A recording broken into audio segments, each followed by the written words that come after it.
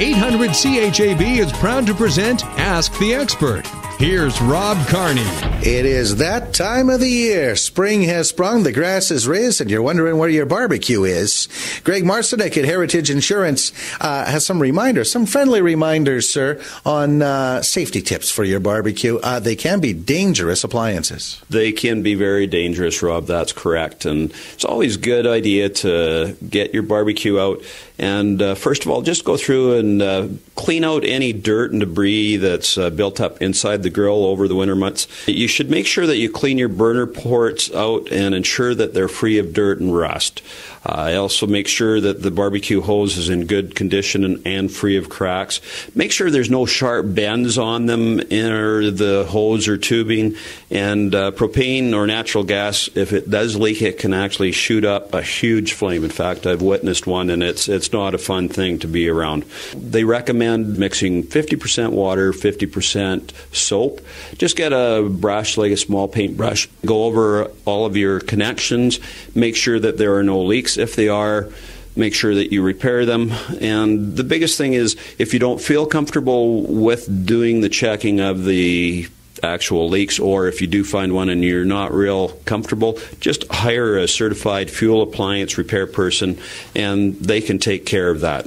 The mixture of the water and the soap, if you paint that over top of a hose, bubbles will come up if there's a leak, right? That's correct, Rob. And then you know that area needs to either be tightened up, or else if there's any O-rings there that on the older barbecues, just replace them. So again, just make sure you do that. Now, when you're lighting your barbecue, there's just 5 basic steps.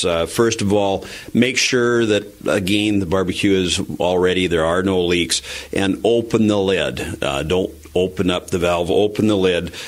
Next, turn on the valve either for your natural gas or for the propane. And finally, light the barbecue if you've got one of those igniters. I know mine sometimes works, sometimes it doesn't. Yours works? If you don't have one of those igniters, or if they don't work, there's usually a side hole. I recommend using the long barbecue lighter, sure, ones that are intended for that. You know, don't throw a match in, poof, you know, anything can happen.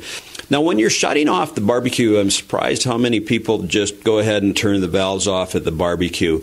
The best thing that professionals recommend is, while it's running, turn the valve off either on the natural gas valve or on your cylinder valve. The reason being is that way it'll burn all that gas. The other thing is, when you're charcoal grilling, make sure that you're in a well-ventilated area for both the charcoal grilling and that, and also do not use gasoline to start charcoal. Just a recipe for disaster. Make sure that you use proper charcoal lighting fluid, and when you do light it, stand back from the grill. Make sure that you don't have any of the lighter fluid spilled on you when you are lighting. Make sure that that can is far enough away when you do light it.